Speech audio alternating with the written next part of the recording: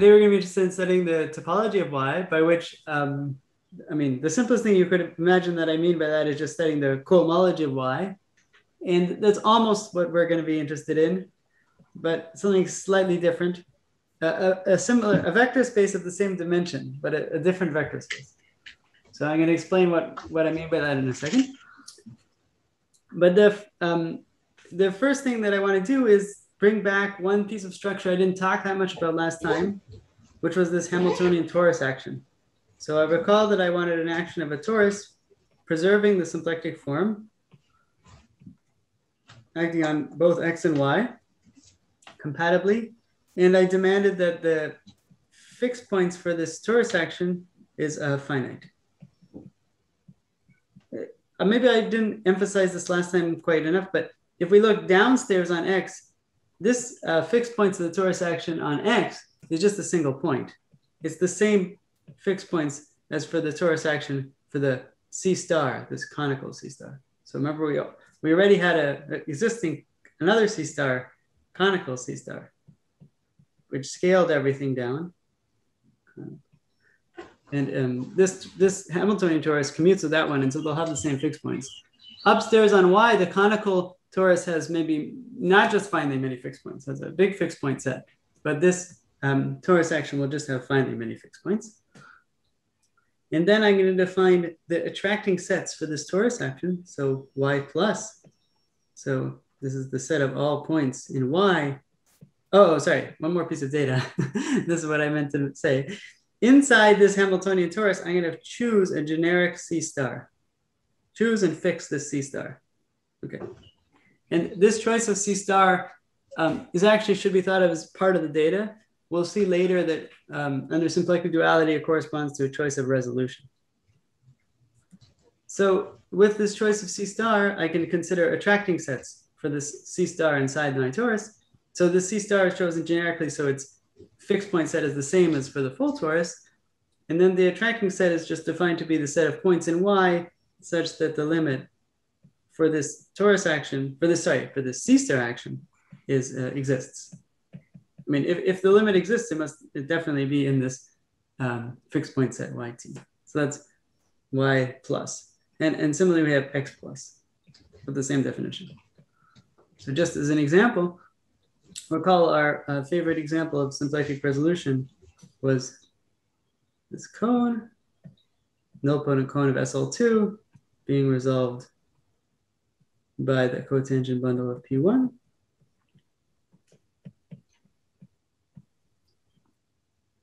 And in this case, maybe I just draw the,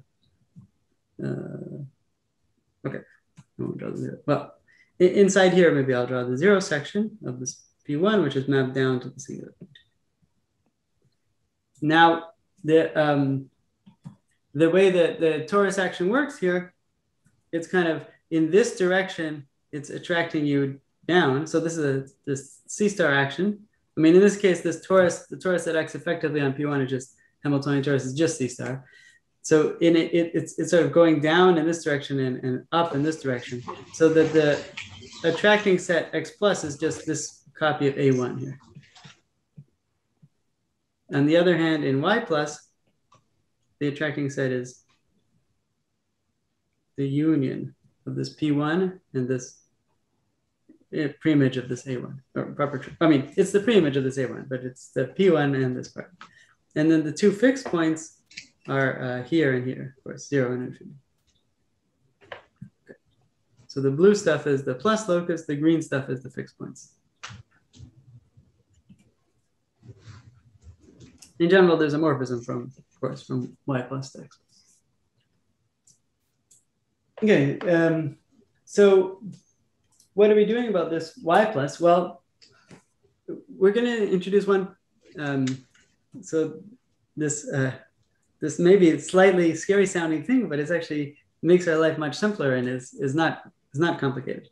So it's called hyperbolic stock. So what is it? It's a functor. I'll call it capital phi, and it goes from the derived category of sheaves of constructible sheaves on X to the category of vector spaces. And it goes like this. You take a sheaf, and you don't just compute its cohomology, but you first take the Schwick pullback to x plus, and then compute the cohomology along x plus. So here I is the inclusion of x plus into x. Okay, so I think this guy hasn't been that much, I don't know, internalized in the literature, but I think probably the best treatment of it comes from Nakajima's PCMI lecture notes from 5 years ago. And well, it can be defined in a much more general context. In our situation, the fixed point set is just finite, or rather a single point. So that's why I call it sort of hyperbolic stock. If the fixed point set was not just a single point, but some locus, I might call it hyperbolic localization or something. But here it's just a single point. And the main fact is that if f is perverse, then this phi of f is concentrated in a single degree.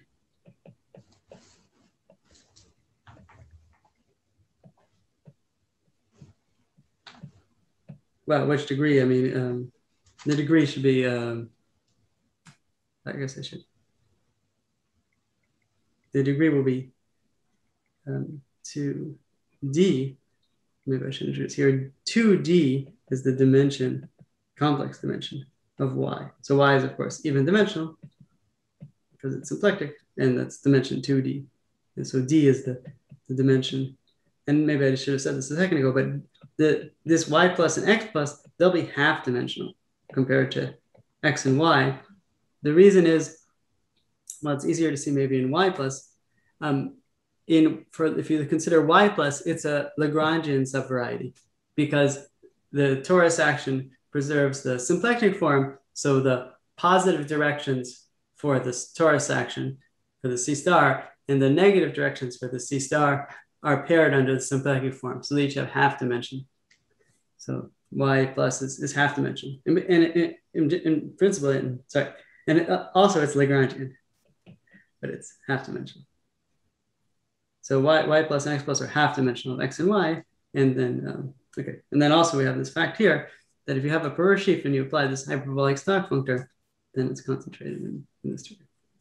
Maybe I should say, maybe I should say not all constructible sheaves. Sheaves constructible with, we have a preferred stratification on X, namely the stratification, maybe I'll mention it right now because we need to discuss in a second. So on X, I mentioned this last time, but let me reiterate it. We have finitely many symplectic leaves.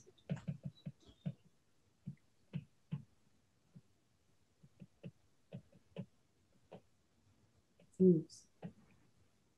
I call them X alpha, alpha and I, and they give us a stratification.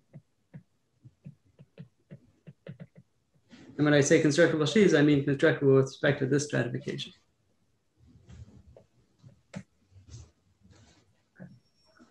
So why this hyperbolic stock?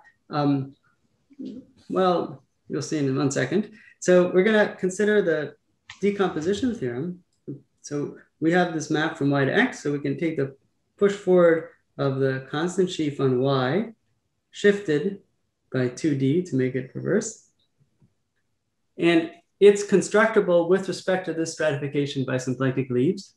So that's the result of collated. And it decomposes, therefore, as a direct sum over alpha of the IC sheaf of these leaves or of their closures, tensor the topomology of the fiber. So here, F alpha is by inverse of a point X alpha. X little alpha, this is little X alpha point in big X alpha. Then after this, so sometimes you would take this decomposition theorem, then push forward to a point to reach the usual, to reach a decomposition of the cohomology of y. But we'll do something different, which is we'll take this decomposition theorem and then apply the hyperbolic localization, hyperbolic stock functor. So that's a functor. So this is an equation in the category of constructible sheaves on X. So I'm free to apply my functor, which goes from constructible sheaves on X to vector spaces. So after I do that, this left-hand side will turn into the homology of this positive set. And in fact, the homology of this positive set in single degree, namely the top degree, like 2D. Actually, yeah, okay. Let me write 2D here in a second, and then I'll abbreviate something in a second. So we get the top homology of Y plus. And here we get these IC sheaves. So the good thing about doing this hyperbolic localization is it sort of gets rid of the IC sheaves. And rather than turning them into the intersection homology of X alpha, it turns them into the top homology of this X alpha bar plus the attracting set inside X alpha. So here, X alpha bar plus is just X plus intersect X alpha bar. And then this guy just is a vector space, so he just comes along for the ride.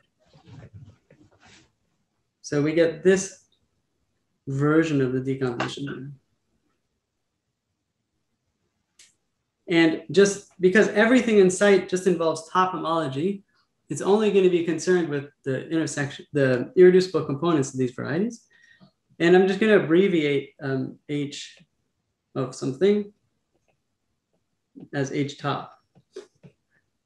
So then we can just write this equation maybe more simply as H of Y plus equals direct sum over alpha H of X alpha bar plus tensor H of F. So let's look at an example. So this maybe seems a little strange or abstract. Let's take the cotangent bundle of G24. So this is an example that's rich enough that we see a bit of the structure. So it maps, it's a resolution of the 4x4 square zero matrices.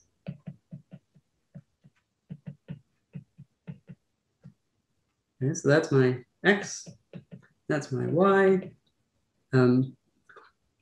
What are my strata? Well, actually, what's my X plus, first of all? X plus is pretty straightforward. It's just such A's, such that A is upper triangular.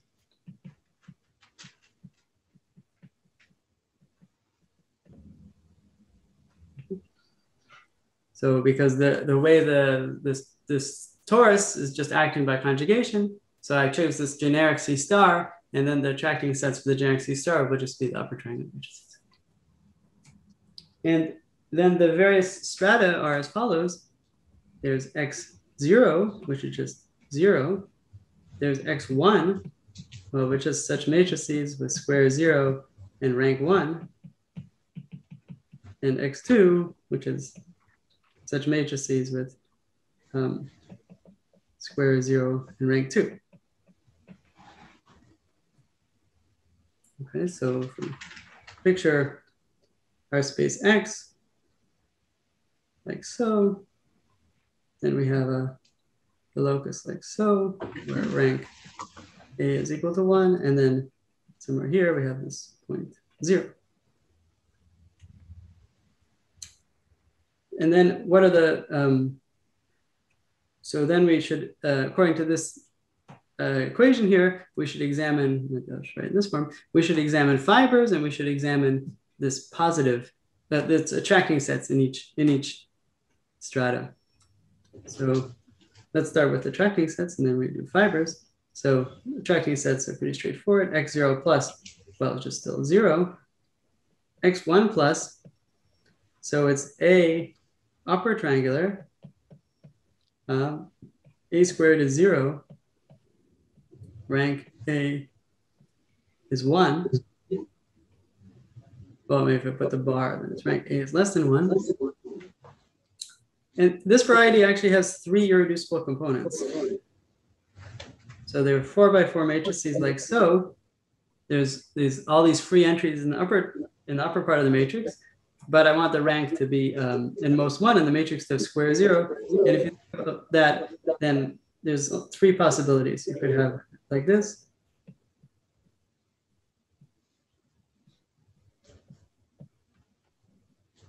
Like this.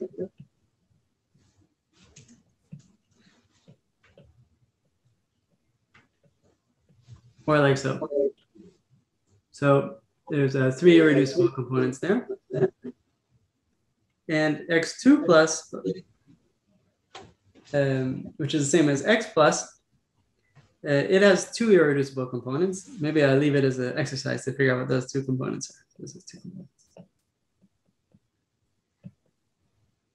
And actually, in all 3 cases, the fibers are irreducible. Here, the fiber is G24.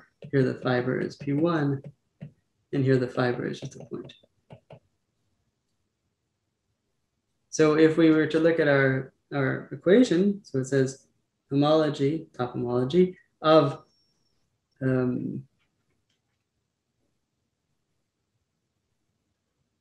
y plus. Sorry, I keep saying topomology. Maybe I'm making a big mistake. Y topomology. Sorry, I think I don't. Maybe I'm sorry. Let me.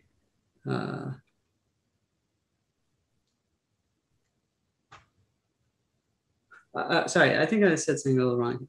The right-hand side is correct, but the left-hand side is total homology.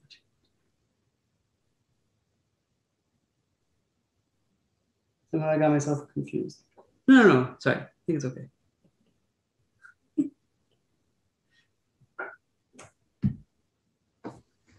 Okay. Okay, this decomposition gives the homology of y plus, and I get so I get homology of x0 plus, topomology of x0 plus, tensor topomology of f0 plus, topomology of x1 plus, tensor topomology of f1 plus, topomology of x2 plus, tensor topomology of f2. So in this case, this is like 1, 1. I'm writing the dimensions here, 3, 1, and 2, 1. For interest, it works out to 6. Okay, so great. So this is the main object of study will be this homology of y plus and this and its decomposition here. So one reason to focus on this homology of y plus is because it's going to play a big role in the symplectic duality, but another reason is that it admits a categorification. So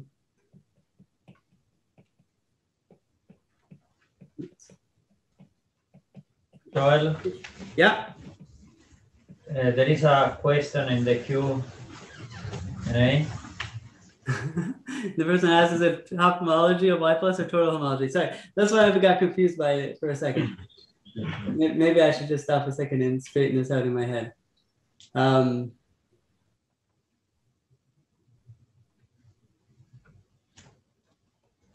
First of all, homology, whenever I say homology, I mean Borel-Moore homology.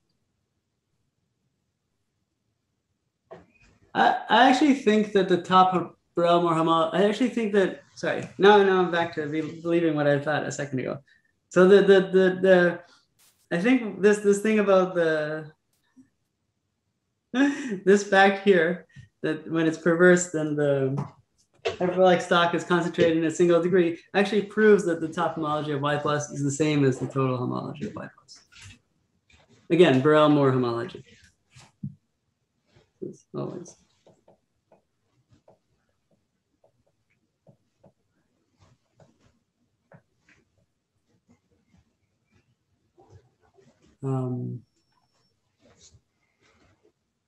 If somebody thinks I'm wrong, they could point it out, but now I'm sort of more convinced that it's right. For example, for this T star P1, there's no zeroth homology. This point in Borel-Moore homology doesn't contribute anything because it can go off to infinity.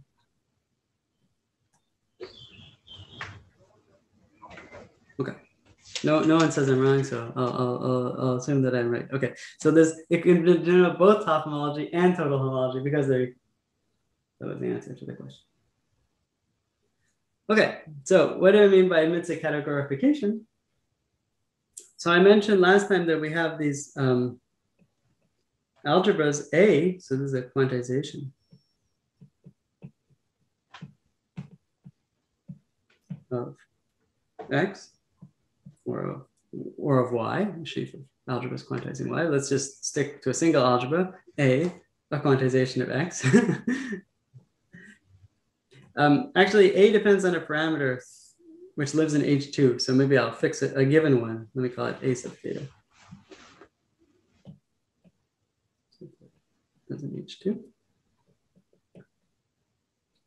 And then the action of the torus on X gives us an action of the torus on A theta.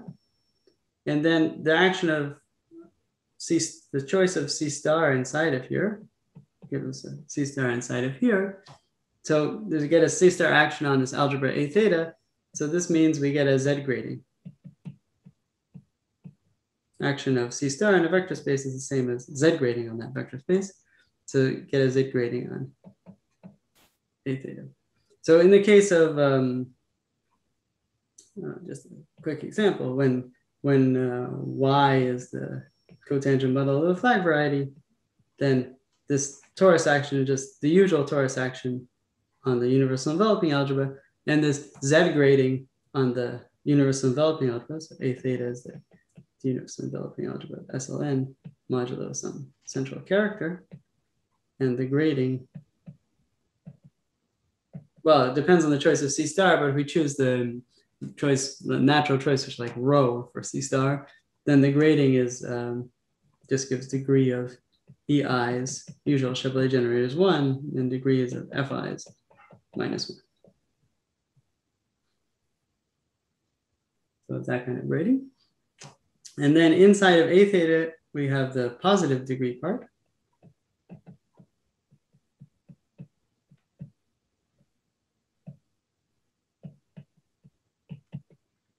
And we make the following definition. We define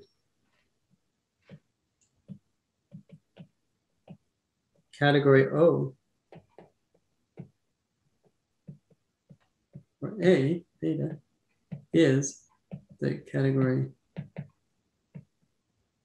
of finitely generated A theta modules on which A theta plus acts locally nilpotent.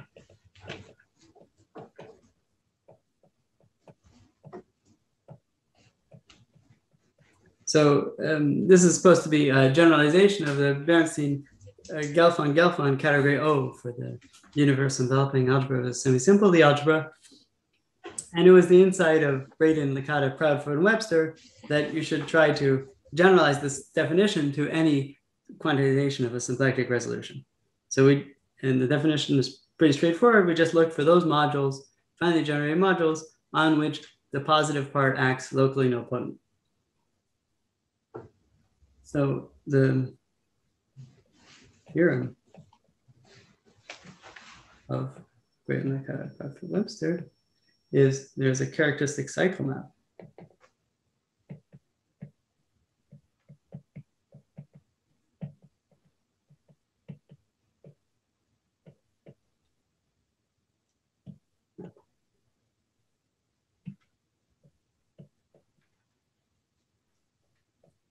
From the growth in the group of category O, ray theta, to this Moore homology of Y plus. Joel? Yeah. We have a question in the chat. Great. Do you require Z-graded modules in category O?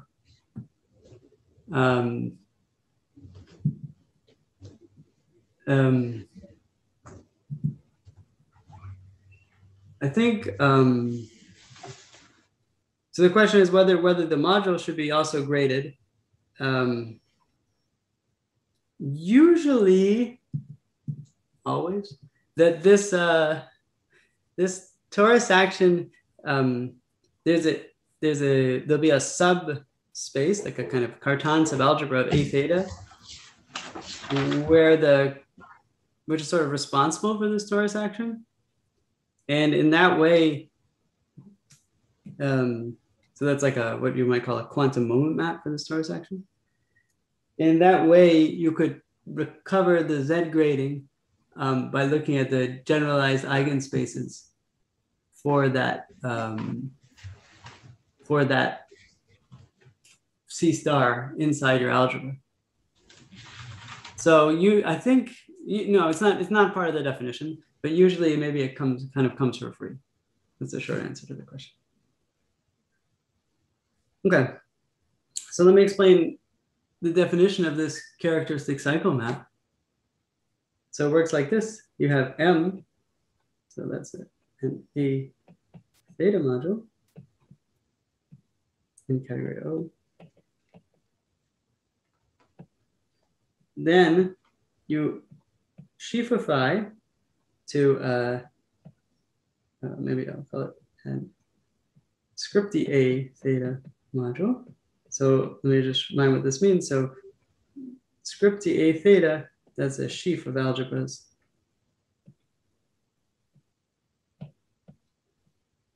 On Y, quantizing the coordinate ring of Y. And the global sections of this sheaf of algebras is just the original algebra A theta. So there's a localization functor. And sometimes this localization functor is an equivalence. Sometimes not, but sometimes it's an equivalence of categories. But whether it's an equivalence of categories or not, there's always a functor. So you can produce this sheaf version of it. And then you, and I mentioned last time that this quantization comes in two flavors: the formal quantization where you have an H bar parameter, and filtered quantization where you don't. So here I'm assuming that we're in the filtered setting. So this A theta is a filtered algebra whose associated graded is our coordinate ring. And similarly, this is a sheaf of filtered algebras whose associated graded is the structure sheaf of Y. And so at this step, we need to choose a filtration on M.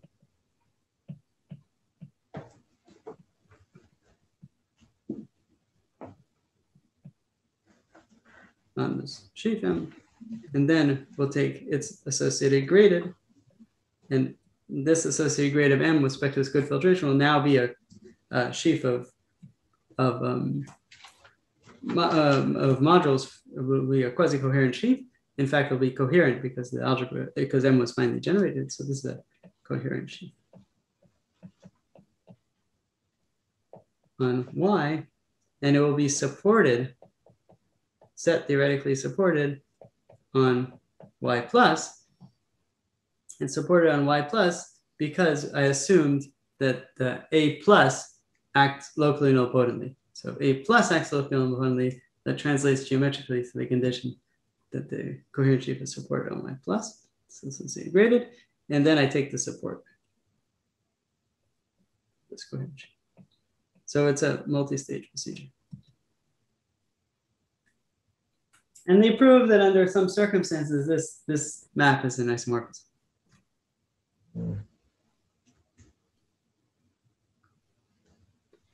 Okay, so I should say this.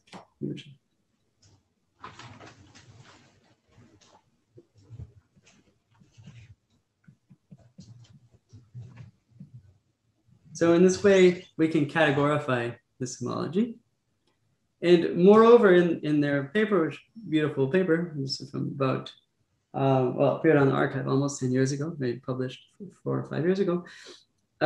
They explain essentially that this decomposition I mentioned above of this homology of Y plus can be seen algebraically using the category O.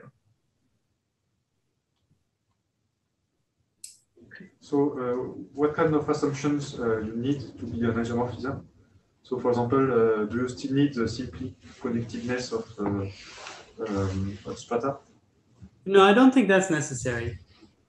The problem, I think, well, I don't, there's a few, I don't know the precise statement of what when you have an isomorphism, but I think it's almost always the conditions on like y and x are basically the ones I've mentioned above, which is to be a conical symplectic resolution. I don't think you need the symplecticness of strata, but what's maybe more complicated is for which theta this map is an isomorphism. So in general, it wouldn't be an isomorphism for all theta, but only for a certain theta and maybe a set that you don't know very explicitly, but you just know there are some theta, or maybe generic theta, it's an isomorphism. Recall that theta is the quantization parameter. So if, for example, in this classical case of universal enveloping algebra, semi-simple algebra, theta is the central character.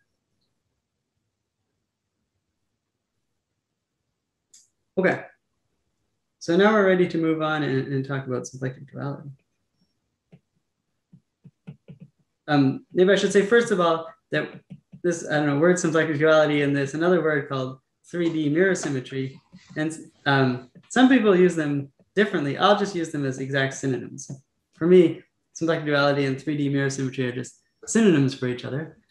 So what does it mean? It means that there's one symplectic resolution and there's another symplectic resolution. And these two symplectic resolutions are very different. For example, they are of different dimension. Maybe they're constructed in different ways, but they have matching properties. So two symplectic resolutions. And that's why we call them dual.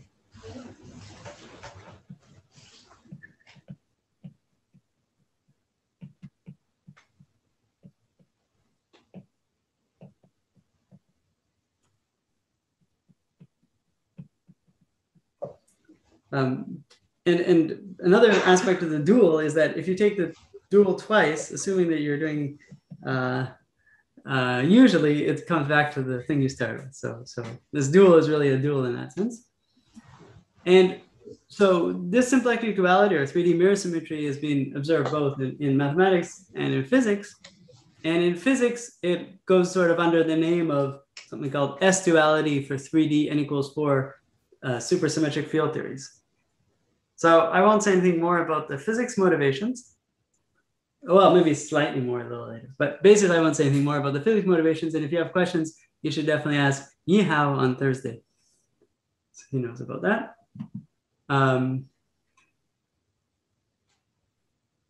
Somebody asked, Jan asked, when is the localization and equivalence in this localization functor I mentioned here?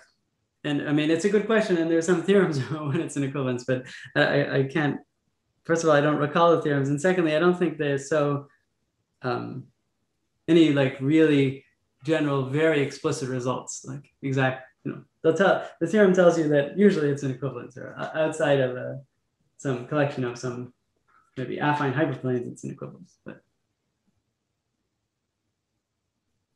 okay, back to symplectic duality. So dual symplectic resolutions that have things which match, not the same things on each side, but sort of different things which match.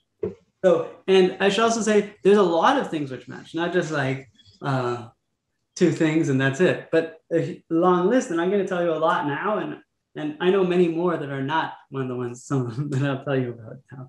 So many things can be matched on both sides.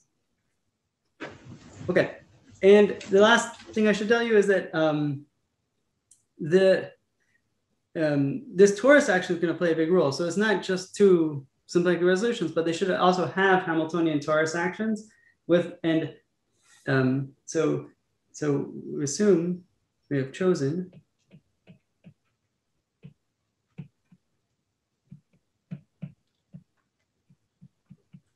a torus action and also a C star inside of that torus.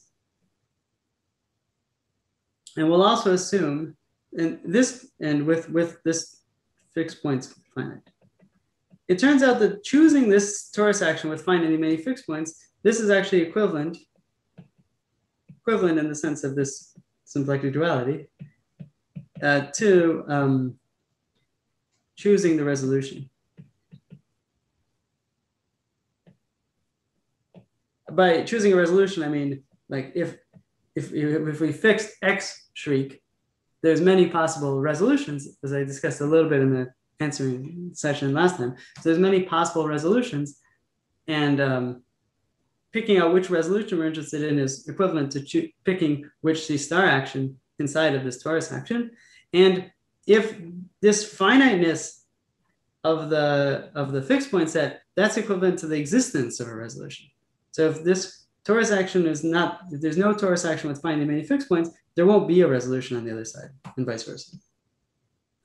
And in fact, there's even if you don't have a resolution, there's still like and you don't have a torus action with finitely many fixed points, there's still stuff you can do. But I'm just going to stick with this simplest case where we have the torus action on both sides with finitely many fixed points, and we have resolutions on both sides. Okay, so what are some data, what are some matching properties?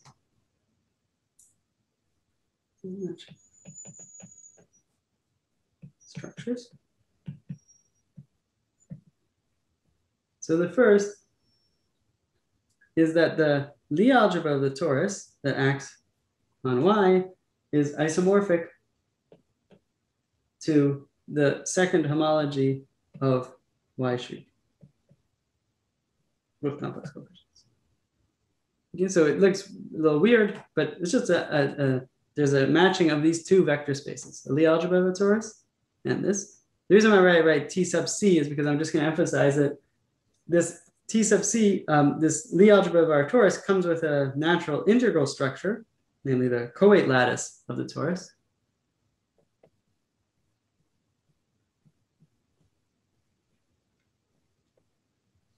And this, well, homology also, of course, comes with the integral structure. And this is not just an isomorphism of complex vector spaces, but compatible with this integral structure. Moreover, inside each of these vector spaces, there's more data, which is there's a chamber structure. So in particular, we're going to pick out two cones in this. So inside here, we have the, not inside the integral homology, but inside the H2, the original one, we have the ample cone.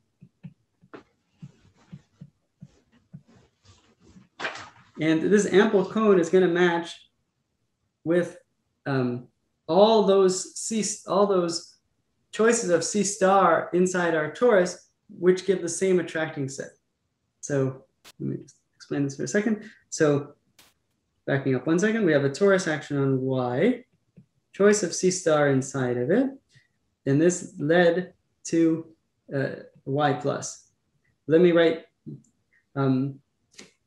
letter for this, maybe rho, the choice of this C star in here, and then this depends on rho. So we can say that rho 1 is equivalent to rho 2 if Y plus rho 1 equals Y plus rho 2.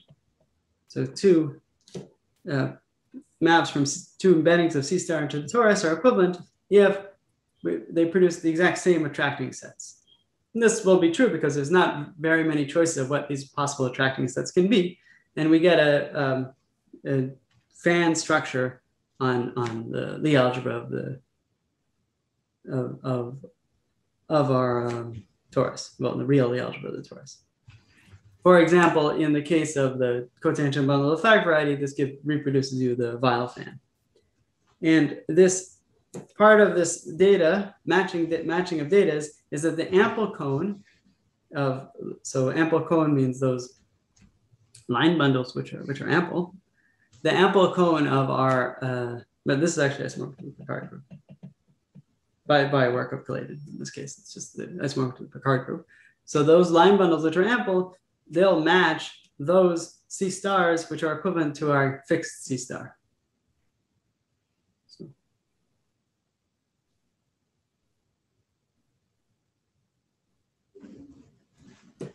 So that's another example of this matching. Okay, so that's a matching from this vector space data. Okay, second piece of matching. So I mentioned we have the symplectic leaves on both sides, the stratifications of our singular varieties X an X shriek. So we want there to be a bijection, an order reversing bijection.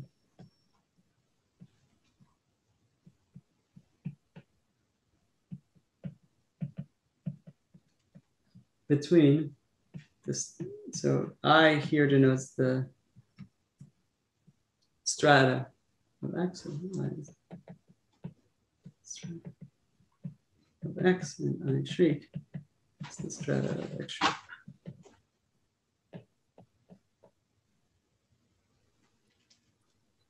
And moreover, so we would like that this exchanges these fibers with this, well, not right now.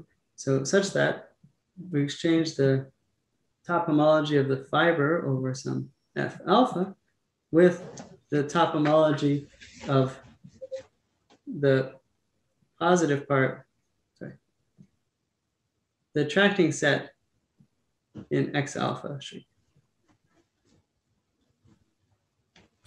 And so these are just isomorphism of vector spaces, but even better, it just comes from a bijection between irreducible components.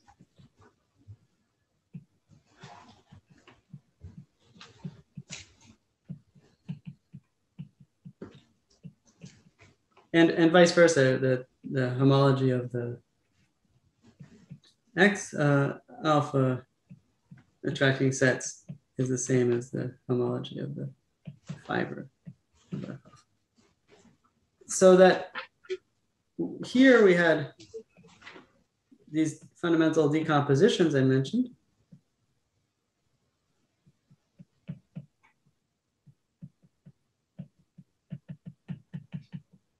And they will be exchanged by this duality.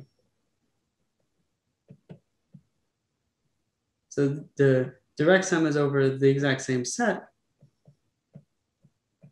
And so it makes sense to match up these pieces of the decomposition and these pieces will match here and these pieces will match here.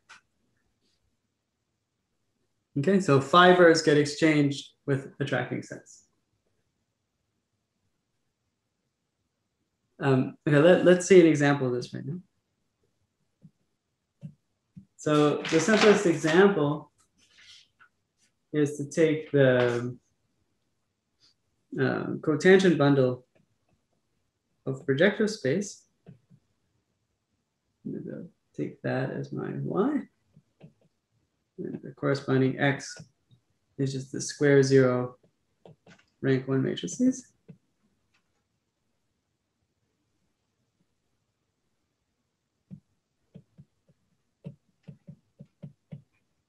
And my dual guy is this resolution of C2 mod Z mod N.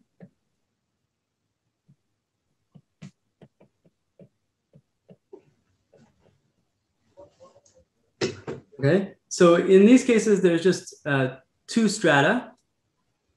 So let's look at how this strata work on the left-hand side here. So we just have x0 is just 0.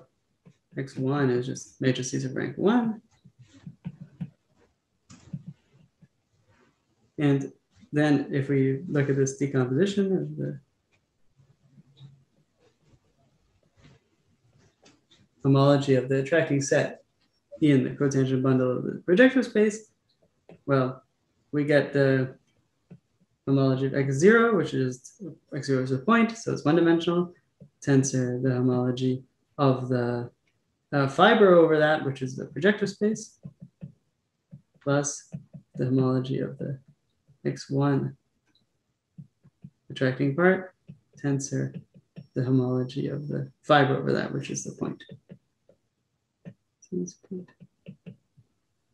And the guy that's, so this is the dimensions or the number of irreducible components are 1, 1, 1. And the only interesting guy is this x1 plus, and it has n minus 1 irreducible components.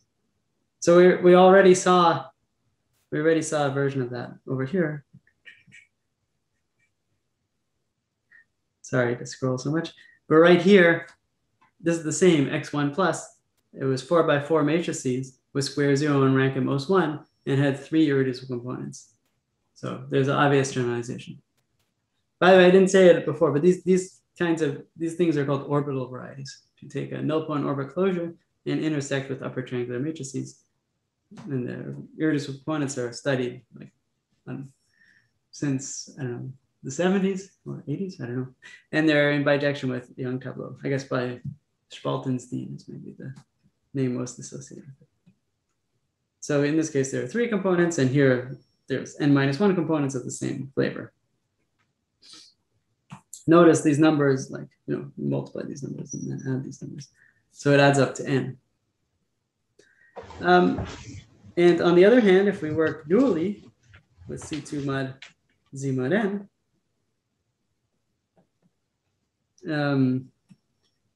so then there's again 2 strata, the 0 and everything else. Well, so everything else is in the second strata. And I mentioned before, so this is just a point. And here we have the fiber over 0. And so I mentioned before that the fiber over 0 in this resolution is very pretty. It's a chain of n different P1s. Sorry, n-1 P1s. So here we have that fiber. This is 0, so it's those n-1 P1s.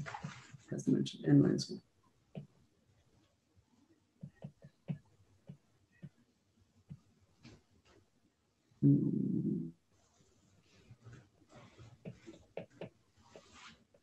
And here we show a point, and here the attracting set of x1. I mean, this is just the affine space, affine line. So 1, 1. Okay, so here we see this exchange. This guy is matched with this guy because of this order reversing bijection. So maybe the notation not so good because I wrote 0s and 1s, but the bijection takes 0 to 1. So here are the bijection between the strata must reverse the order. So the bijection is not just the bijection taking 0 to 0 and 1 to 1, it's the bijection switching at 0 and 1. And in this decomposition, this also switches the roles of fibers and attracting sets. And here you see this n-1 here matching this n-1. All the rest of them are 1, so it's hard to see that it's matching, but it is. Okay. So there's like, this is a very fun game to play, to pick your favorite symplectic resolutions and try find the guy that looks dual in this sense. So there's a, maybe,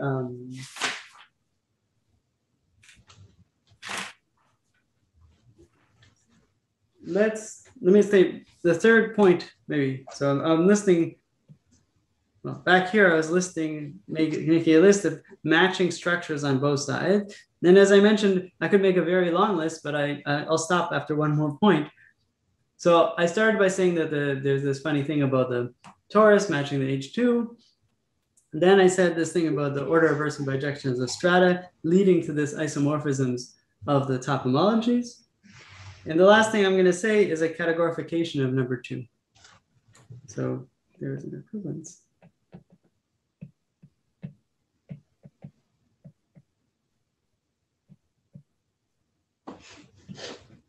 Of categories between the derived category of category O for the quantization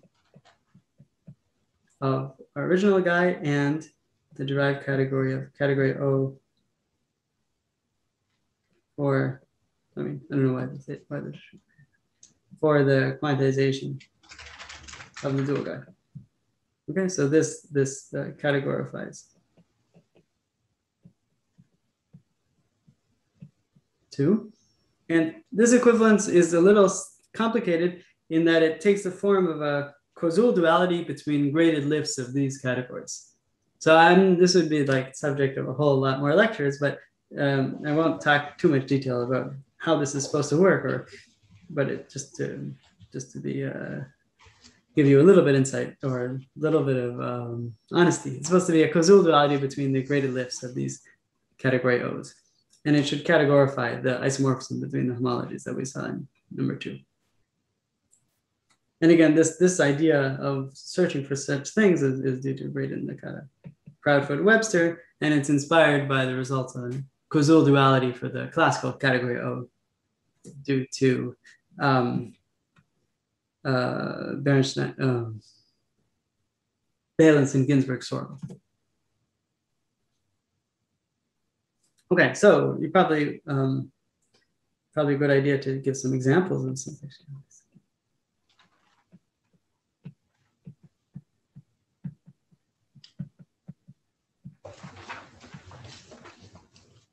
So, well, we just saw this kind of fundamental example. Okay, and so of course this fundamental example generalizes in many ways. So one way it generalizes is we can have a hypertoric variety here.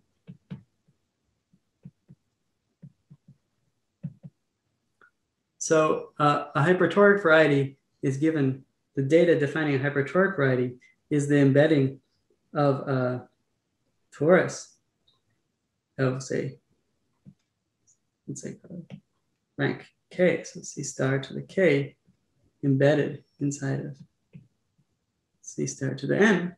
And if we have that data, we use this to produce a hypertoric variety, which will end up having dimension 2n minus k. So we take, remember, we take the cotangent bundle of this Cn, and we take the Hamiltonian reduction by this C star to k. Sorry, 3 lines.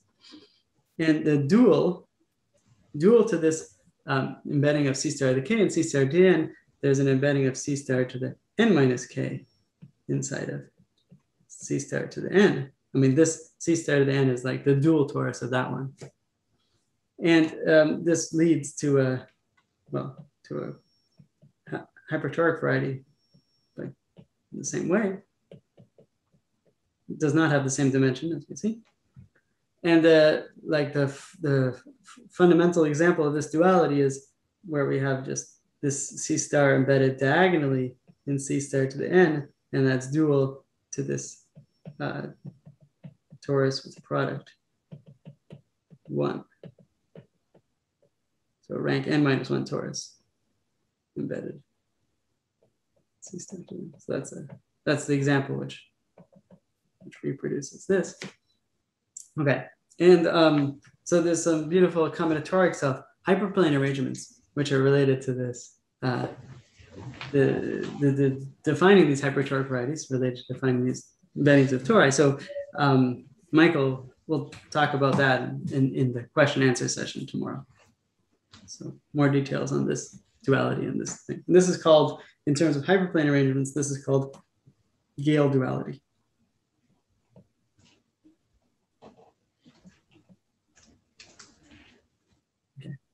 A next example is the cotangent bundle of a flag variety. Full flag variety is actually always dual to itself, or maybe slightly more precisely to the flag variety in the Langlands dual. And then last but not least is if we have here the quiver variety.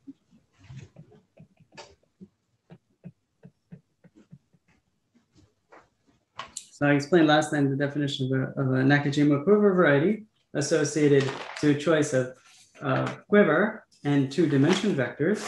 I don't remember what the notation is. Well, I don't know what I used last time precisely, but let me call it M lambda mu for the moment. Dual to this choice of quiver variety will be an affine Grassmannian space. So I'd like to explain this, but I'm a little short on time for today. I don't know whether to try to sneak it in today or discuss it. It will definitely take more than 5 minutes. But so I'm a little unsure whether to sneak it in today or discuss it next time. Start with that next time. Maybe I just pause to see if there are any questions. So if there are any questions, we can take a few questions now. And we could do this next time, or if not, I'll go on. I had a question. So in the point 3 above, theta Yeah. is the same for both sides. The theta is the same for Oh, both sorry, sides. it shouldn't be. Okay. So there are, okay. So this depends on a choice of theta and theta streak. Yeah. But usually we would just take here theta and theta streak, which would be generic and integral.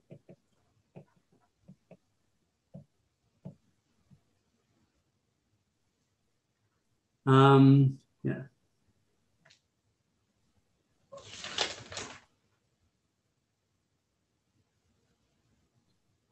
Any other question?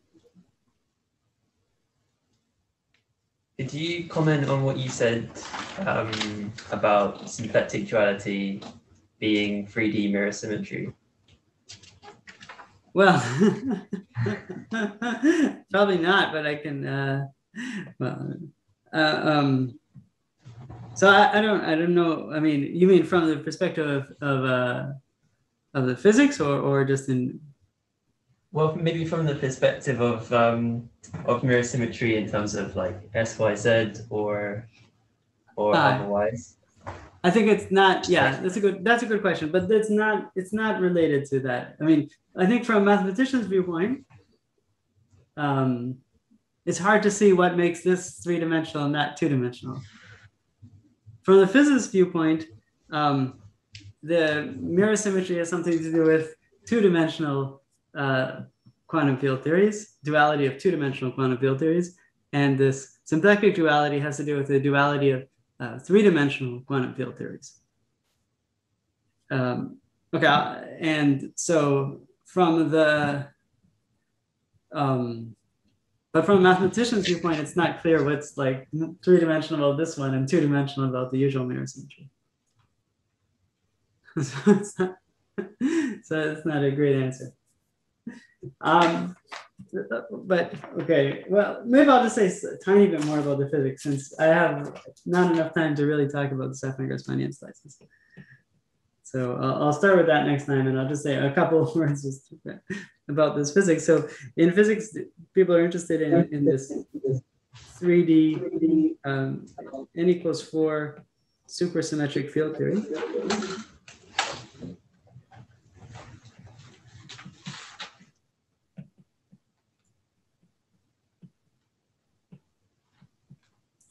And I don't know too much about these things, but one thing I have heard is that if you have such a theory, it produces you two, we could say algebraic varieties, two kinds of spaces. One space is called the Higgs branch, and one space is called the Coulomb branch. And one way to say what this symplectic duality is that we observe in math is it's the relationship between the Higgs branch and the Coulomb branch of a single theory. So these two are the symplectic dual pairs. But there's a sort of another way to say what it is in physics, or closely related, is that you can take this three-dimensional supersymmetric field theory and then do something called S-duality, whatever it means, and produce another three-dimensional, another such three-dimensional n=4 supersymmetric field theory. Maybe this one we call T, and this one T shriek. And maybe this guy here is going to be called MHT, and this one called MCT. And this field theory, it will also have a Higgs branch, but it's the Higgs branch of this theory is the Coulomb branch of the original theory, and vice versa.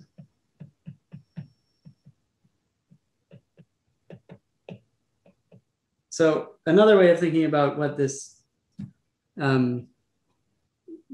symplectic duality is about is that it's a duality of these field theories, and what happens. So these two guys, the Higgs branch of the first theory and the Higgs branch of the second theory, will be symplectic dual in the mathematical sense. And I think I don't know. So why is it called 3D mirror symmetry? Because it has to do with this duality of these 3D field theories is called 3D mirror symmetry. From a mathematician's viewpoint, there's nothing three-dimensional about it at all. I think this history of the subject is very interesting. I mean, this duality was observed originally by Braden-Licata-Proudfoot-Webster, and one day when Ben Webster was giving a talk at IHES, not at IHES, at IAS, sorry, when he was starting his postdoc there, like all the postdocs had to give an introductory talk about their work, and he talked about this duality, and he had no idea that it had to do with physics at all. And somebody in the audience, maybe Gukov, Witten, anyway, said that, oh, this is the same as the duality which physicists have observed for like 20 years or something. And so that was a birth, I think, of a very fruitful interaction. Okay, so we'll see next time. I guess we'll stop now. So we'll see next time this. I haven't yet to define these affine Grassmannian slices, which is a bit surprising because they're my favorite guys. So I'll define these guys next time, affine Grassmannian slices, and we'll see in what way they are dual to quiver varieties. The first thing for next time, and then we'll continue. Then we'll discuss this work of Braverman-Finkelberg-Nakajima about constructing these symplectic duals in some generality. Okay, I'll stop there then.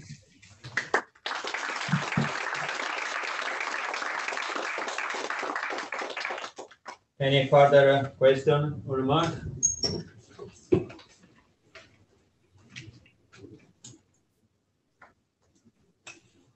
Yes. Don't be shy. No. I have a question about theta and theta dual for quantizations. So they live in different spaces, right? So one in H2 of Y and another in H2 of Y dual. Yeah. So, you mean what's the relationship supposed to be? It's a good question. I kind of I don't have a very good answer at the moment, so I didn't think about it recently. I think H2 of Y dual is the choice of one parameter subgroup on the other side. But I think in any case, as long as theta and as long as they're generic and integral, the category actually doesn't depend on their choice. So I'm pretty sure that this category is independent of it as long as it's generic and integral. So just like the usual category O for the semi-simple algebra will be independent of the central character. So the block. So usually we think of the full category O of a semi-simple algebra and think of blocks. So this thing is like a block of category O. So as long as the block is generic and integral, it doesn't depend on the central character. So there's not really the choice of them is not important. I thought there was some relation that like H2 of Y dual is like the choice of one parameter subgroup for X or Y. And then the one parameter subgroup for the dual is the choice of H2. And so kind of the category O contains both and they're swapped. Yeah, no, it's true. So like that's true too. Again, the category, but in some sense, the choice of this one parameter subgroup is sort of only important up to this cone that it lies in. So like the category O would only be sensitive to the choice of this cone. So I'm assuming that you're already in this sort of ample cone.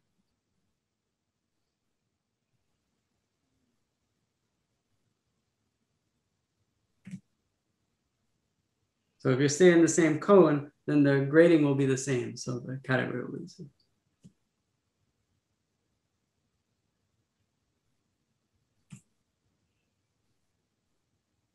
I think Eugene is satisfied with the answer, maybe. Yeah. Anyone else have any questions? Yeah, thank you. Sorry. Other question? Yeah, but sorry, I'm a bit confused. But in the case of category O, usually it only depends on the choice of central character, right? So it's actually T quotient by W. Oh, you mean rather than T? Yeah, rather than T, yeah. Yeah, okay, so technically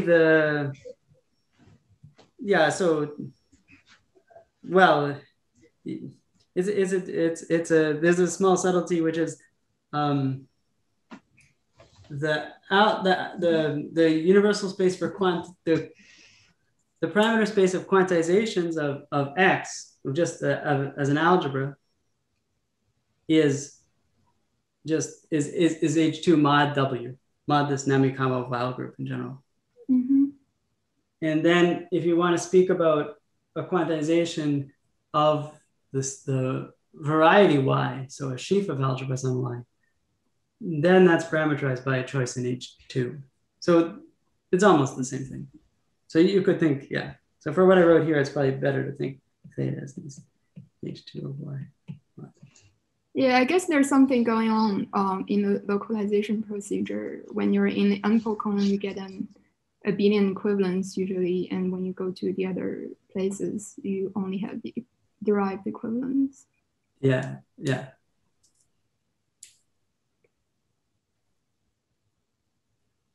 Okay, thanks.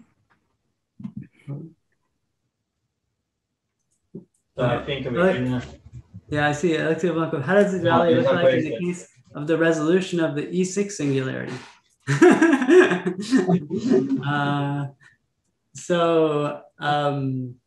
It's a good question. I don't usually think about this case. And in fact, it's an example of, okay, I didn't say it because I always mess it up whenever I say it. So there's an example of symplectic, another like fundamental example of symplectic duality, which I didn't mention, which maybe I should have, and it'll come back to answer Alexei's question, is that you can take the cotangent bundle of G mod P for any semi-simple P.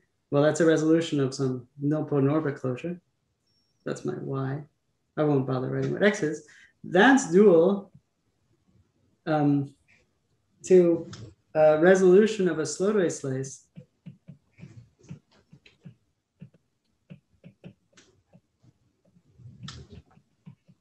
in the Lie algebra of G, or maybe in the Langlands dual Lie algebra. And I always mess this up because I don't know the combinatorics of these nilpotent orbit closures very well outside of type A. So in type A, this is very easy to see. Outside of type A, it's a lot harder to see. So Alexei's question is of this form because this C2 mod gamma, this is the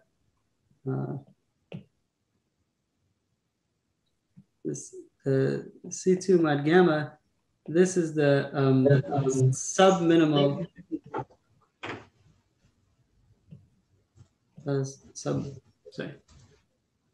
this is a Slotway slice, but it's a Slotway slice slice in the Lie algebra corresponding to gamma. So in this case, it would be a Slotway slice in E6. So that would be dual to a cotangent bundle of a G mod P, and well, E6 is simply lace, so the Langlands duality doesn't matter very much. So it's a cotangent bundle of a partial flag variety in E6.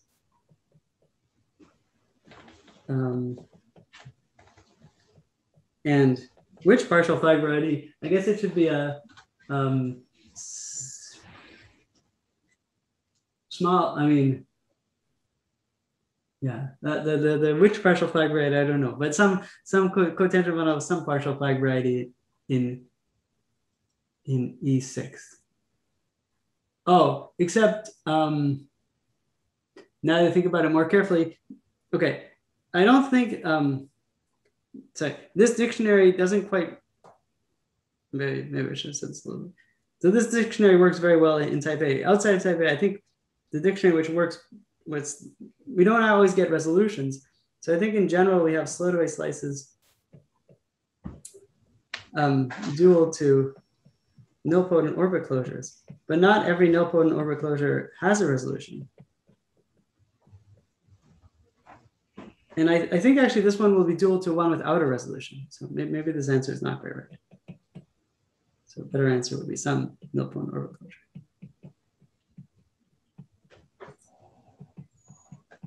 And I guess we could probably figure out exactly which nilpoint orbit closure it is, because this is a Slotoway slice to sub-maximal nilpoint orbit closure. So this will be the correspond dually to the sub-minimal nilpoint orbit closure. Maybe. Okay, so or maybe minimal. So maybe it's dual to minimal nilpoint orbit closure. Yeah. Okay. Now I'm happy. This Slotoway slice that you mentioned is dual to the minimal nilpoint orbit closure in E6, whatever that minimal nilpoint orbit closure in E6 is like. And I don't think that one admits a symplectic resolution. And my reasoning is because I mentioned before that when we don't have a Hamiltonian torus action with isolated fixed points on one side, we don't get a symplectic resolution on the other side. And if we took C2 mod gamma and gamma is not Z mod n, we don't have a Hamiltonian torus action. So on the dual side, we should expect not to have a resolution. So I don't know what this minimal nilpoint orbit closure in E6 is like, but I think it doesn't have, I think it's dual, and I think it doesn't have a resolution. I think we does that answer your question, Alexei? Yeah, Alexei was asking also for D4, but maybe you can reply to him in your channel or tomorrow. Well, I think the answer will be the same. It'll be the minimal. The answer is the same. It'll be the minimal nilpoint orbit closure of that type. So the minimal nilpoint orbit closure in D4. And again, I believe it doesn't have a resolution. So I think we can thanks Joel again.